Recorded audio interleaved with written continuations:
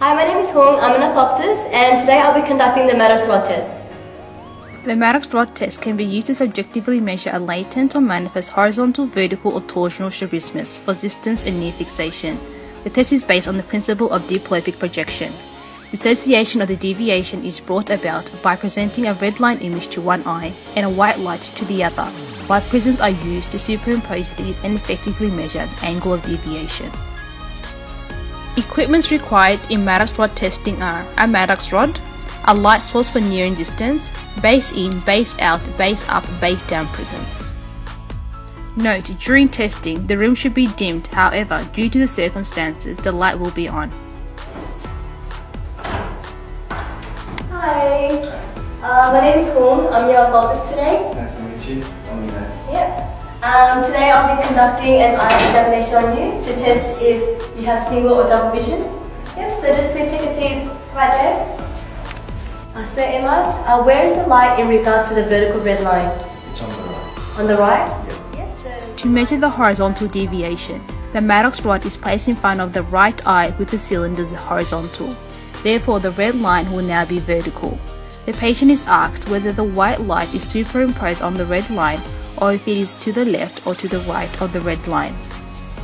In this case, the patient has an X-ray deviation across diplopia in which base-in prisms are used to correct the deviation, as the patient saw a red line to the right and a white light to the left side. Note, for iso deviations, the patient would see the red line to the left and a white light to the right side, and base-out prisms are used to correct the deviation. So now I'll be introducing you to this prism. I'm just going to put it against your right eye. Yeah.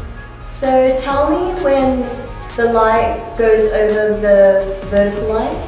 Yes, so I'll just be starting right now. Is it getting closer? Yeah? Yeah, it's on the line. Yeah, so the light is on top of the vertical line? Yeah. Vertical red line, yeah? Okay. 8 diopter base-in prisms was used to correct this deviation. Okay, so now I'll be putting it in an opposite direction. So I'm just going to repeat the procedure. So do you see the light? Yes. Yeah. And do you see a red line? Yeah. Is it vertical or horizontal? Horizontal. Horizontal. And where is the light in regards to the red line? It's on the red line. On the line, so it's spot on the line? Yeah. Yeah, okay, that's good. To measure the vertical deviation at near, the patient is asked to hold the Maddox rod in front of their right eye with the cylinders vertical. Therefore, the red line will now be horizontal.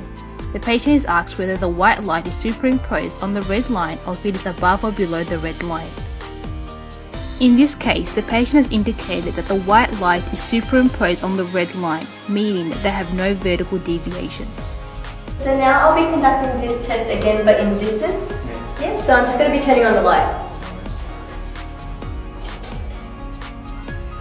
So where is the light in regards to the vertical red line? It's on the right. On the right? Yeah. Cool, no worries. Okay, so now I'll be putting the prisms against your right eye again, and tell me when the light goes over the red line. Yeah. Is it getting closer? Yes. Yeah. Yeah. So, okay, right now? Yeah. So the light is over the... It's on the line. Yeah, okay. So now I'll be changing the side into the opposite direction. Yeah. So first of all, do you see the light Yes. and the red line? Yeah. Is the light on top of the red line or above or below? It's on top of it. On top of it? So right on top of the red line? Yeah. Yeah, good. A 12 diopter base-in prisms were used to correct the horizontal deviation, and there was no vertical deviation present. Okay, so based on your results, it looks like you have your right eye turned outwards, just slightly though, which is okay. It might be a bit worse in the distance, but only a bit. Advantages of the Maddox Rod Test. It is easily performed, it is a simple and fast technique. It can be used to measure torsional and cycloid deviations. It can be used on children. Some of the disadvantages of the Maddox Rod Test are: it cannot be performed if there are sensory anomalies present. It cannot be performed if a patient has suppression, as they will not be able to see the light.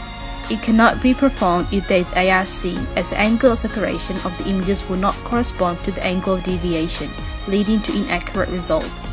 It cannot differentiate between tropias and phorias. It can only be done subjectively. So thanks for coming in today, and I'll hopefully see you soon.